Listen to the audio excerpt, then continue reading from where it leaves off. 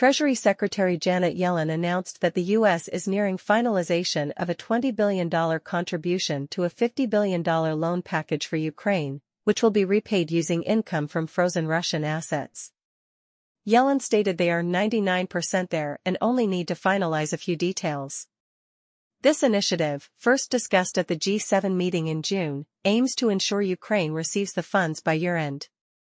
The loan allows G7 nations to secure long-term funding for Ukraine's war efforts, independent of potential shifts in U.S. political sentiment towards aid. On Tuesday, the European Parliament moved to approve approximately $38 billion in contributions, though this amount may decrease due to U.S. involvement.